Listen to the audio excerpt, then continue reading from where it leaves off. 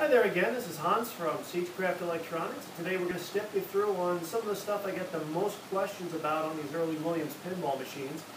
What we'll do today is we're going to go through how to get into and how to use the built-in diagnostic sequence on a System 6 machine, like a Firepower right here. Pretty powerful set of diagnostics for how to operate the machine. It does not cover any of the boot-up sequence like an early Valley, but it gives you quite a lot of playfield information and a lot of status of the board and how it's running as long as it's booting up. So what we'll go through here is show you how to get into that, how to use it. To do that we do need to prep the machine a little bit, so we're going to go through, we're going to pull off the playfield glass, pull off the back glass, unlock the coin door, and then we'll get into how to test this machine up. As we go through this here, there's a few switches inside your coin door that I'm going to be referring to pretty constantly. These are your main diagnostic switches in a System 6 machine. You have your high score reset, your auto up manual down switch, your advance button. These are all going to be present on a System 4 machine as well. System 3s will be a little different. We'll cover that in a future episode if I get access to a System 3 machine. Lastly, you also have your memory protect switch on the coin door. This is not present if you have a System 4 era machine hardware setup, but it is present on System 6 and everything afterwards. Only a minor difference there, so we'll cover both the System 4 and System 6 in this all-in-one sequence here. First test we're going to cover, I'm actually going to keep the back glass on here just because it tends to really flood out my camera and you won't be able to see anything if I took the back glass off. It really doesn't matter either way. What we're going to do first is the display test. So on your diagnostic switches, we'll leave the switch in the manual down position, press advance. Gives you a blank screen there for a moment, press advance again. Goes into your display test sequence. At the moment here it's all just stuck on zeros. Move the switch up to the auto up and it'll start sequencing through all the digits on all the displays. May not seem that useful, but this will let you see any patterns if there's any problems. For instance, if you see a missing digit in player 2 and 4 or the player 1 and 3, things like that, what you're looking for is any kind of pattern in the display or just anything that's wrong other than all the numbers matching. If you leave it in the manual down and press your advance button, it'll stop on a single digit. As you keep hitting advance there, it will just cycle through them each time you press it. Then we can go leave that back in the auto up again, hit the advance button, we'll move into the playfield lamp test. Which this does is it blinks all the playfield lamps in sequence.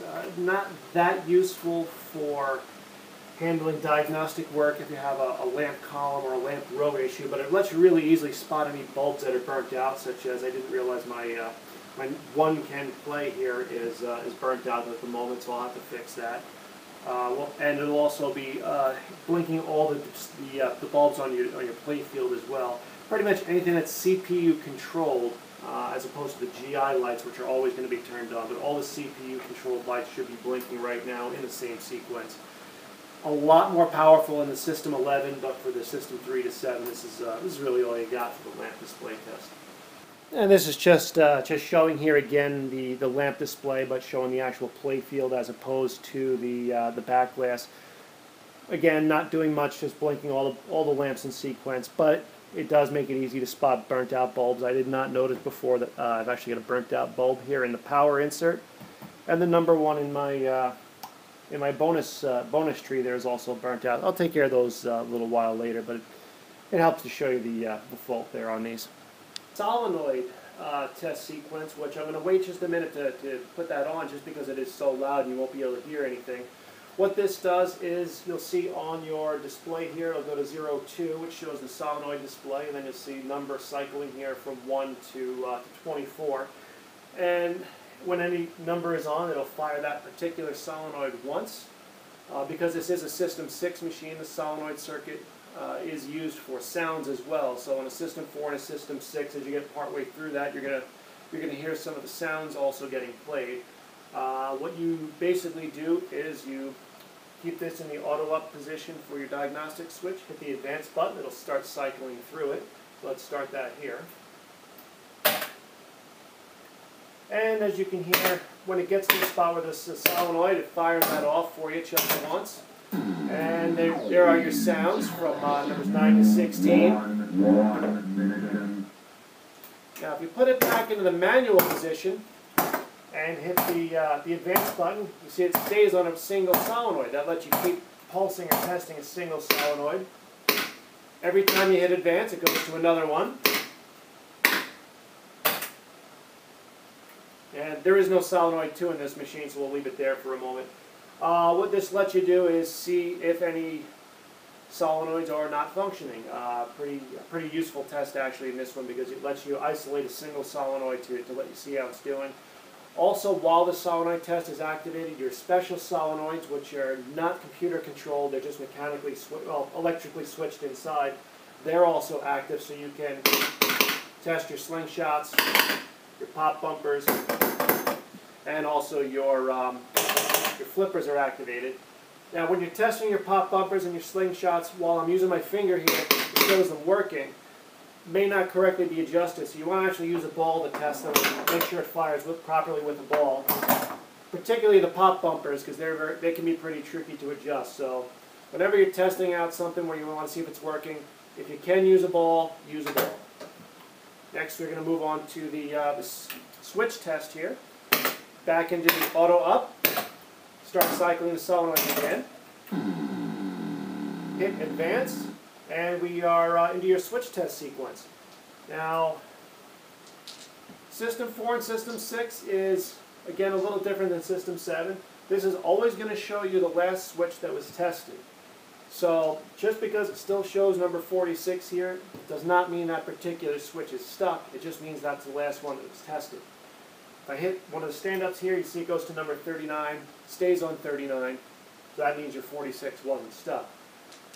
Anytime you hit a switch, it'll just show you that switch number on the display there. Now again, highly recommend that you use a ball just because I can press a switch here with my finger that activates doesn't mean a ball is going to do it. Particularly important with rollovers like up here in the fire lanes. You want to actually use a ball, make sure the ball will activate the switch.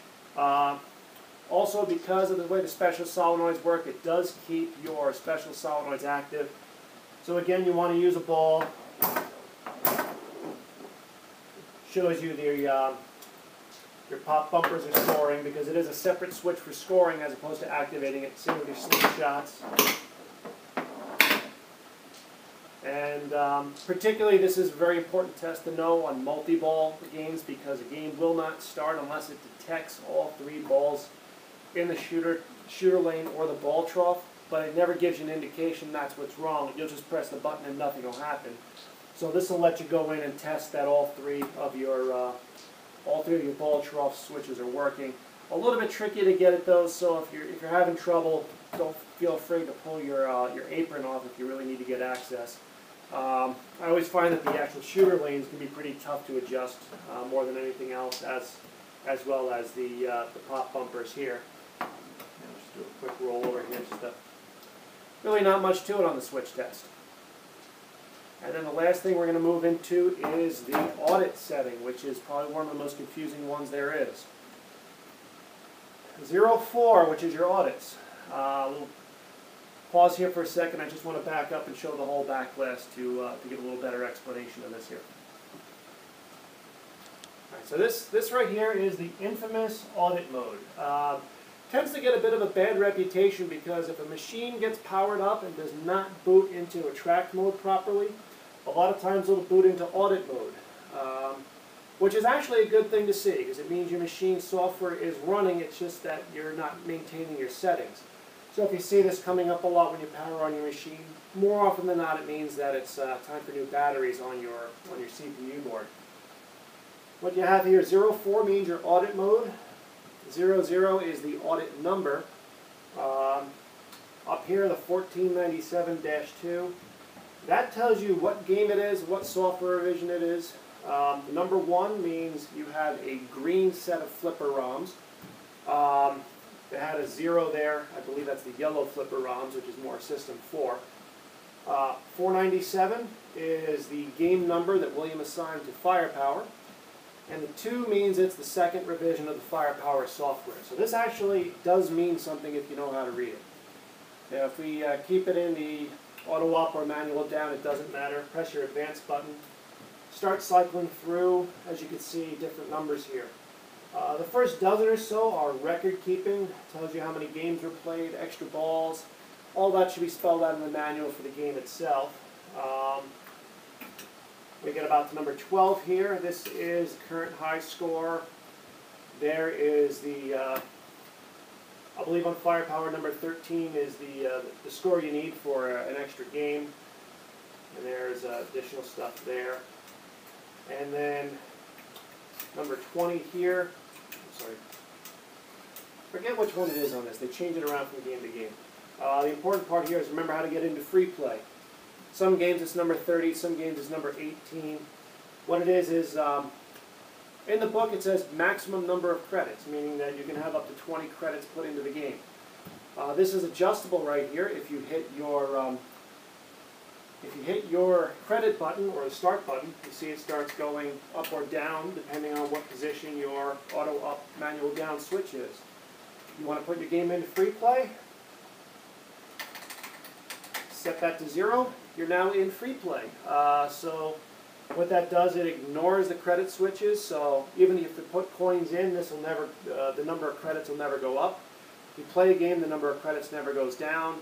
You also never hear the credit knocker. But that's how you put it under free play. It does vary from game to game, so make sure to check your manual. This is, as I said, it's listed as the maximum number of credits on it. And next we're going to pull the back glass off. There's a couple more things to show you here on the inside. To get it out of audit mode on a System 6 and earlier machine, the only way to do it is to turn your machine on and off. So I'm going to pull the back glass off, power cycle the machine. We'll show you some stuff on the inside of the machine. Now this is inside here, the back box of my Firepower machine. A couple notes here. I do have a little bit of difference from a factory machine. I have swapped in an aftermarket power supply. And also one of my ROM adapters because of the impossible to find original ROM chips for a Firepower. I've also upgraded to a batteryless option with an NV RAM from Pinforge, who I highly recommend. I also resell their products as well. Right now I'm sold out of the ROM adapters just because I need to upgrade it a little bit for a couple of quirks that I noticed. So when they do become available again, they'll be a little bit updated from what I have here. What you have on this board, though, to be concerned with is a pair of diagnostic buttons here, a pair of dip switch banks. Most of the dip switches and the upper diagnostic button are not used in a System 4 or System 6 game. They're unique to System 3 only, which we'll cover at a later date. Your lower diagnostic button here, though, will give you a quick check of your CPU board. Press that, and you should see 2 blinks, and then it'll go into basically nothing. What that is a quick RAM and ROM check of your machine. What you want is those 2 blinks and the lights to shut off. If any lights stay on, you have a problem. Like I'll close my coin door here and show you. Power cycle it first. The memory protect circuit will, if you have your coin door closed, will give you an automatic failure. The lights lock on there just because it, when you have your coin door closed, it protects your settings in your RAM here. So because it's protecting the settings, it can't get a proper test. You want to make sure to do this with your coin door open. Cycle the power again, hit the button. 2 blinks, which means your CPU board is running properly. There are a couple other commands you can do with the dip switches. I very rarely, if ever, use them. They are covered in your manual. Basically, it's for clearing memory, clearing audits, and also what they call an auto cycle, which is a diagnostic mode where it cycles through the various modes. It is nice to know the clear mode if you do run an NV RAM option, because you can't just pull the batteries to clear the memory, because as you see there's no batteries. It'll constantly store that. To do that, you'll take your second dip switch down on the top bank and then press your lower button. You'll see the 2 LEDs blink, and it should clear out everything in the game. I don't want to lose my high score, so I'm not going to do that today. The other one to be of note is on your soundboard here. There's a small button up on top and a pair of dip switches. You'll almost never touch the dip switches. Those are a couple of oddball settings, like if I wanted to turn the speech feature off, or if I wanted to put into a pretty much useless sound mode where it sounds like a really bad set of chimes. So for the most part, you just make sure those are set where you need it to, and you never touch them again. But there is a push button here where if you push that button, it'll put the soundboard into its own diagnostic test, where it'll just start cycling through various sound and speeches. The only way to stop that will be to turn the soundboard on, power off and on again, just because it gets into a permanent loop. But we'll press that button here to show it to you.